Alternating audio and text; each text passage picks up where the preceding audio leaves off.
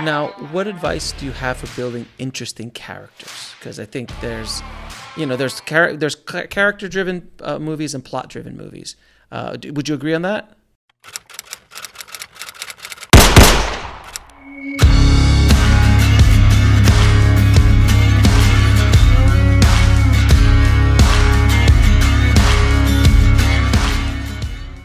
To a certain extent?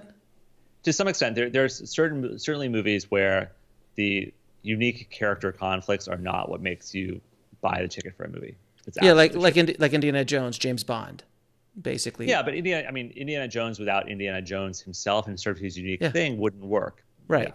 Right. Yeah. So in other words, the plot wouldn't move if you threw another character in there. It has to Absolutely. be. It's an Indiana. And same thing with James Bond. You kind of maybe do Born Identity.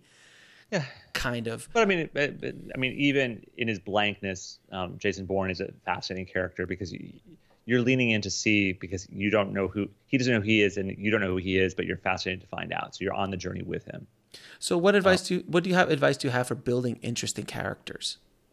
Well, I think it's tailoring the right character for the world and the story you want to tell. So basically, you have to have a sense of what is the point of this story that I'm telling. Like, what is, be it sort of more of a plot engine, or be it a world you're building, figure out what that central question is, that thing that the movie is grappling with, and figure out who is the most interesting person to be driving the story, to be carried through the story.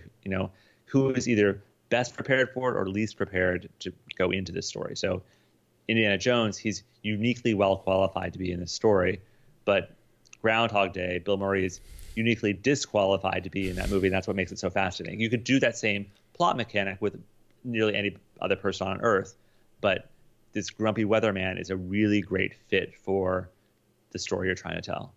And was there ever a movie like Groundhog's Day prior to Groundhog's Day that did that? There were movies that repeated time. They repeated time. Yeah, that was not a first thing. So, Rashomon goes back to the same moment 3 times. So, yeah, but I guess it does. It's not caught in a time loop quite the same way, but sure. That idea is not new to Groundhog Day. And that's an important thing to stress, is there are no ideas that are groundbreakingly new. It's execution that matters, and it was the execution of that time loop thing, which could have been in any Twilight Zone, but with a comedic bent, with a very specific character, with a very specific moral lesson he has to learn. That's what makes Groundhog Day Groundhog Day.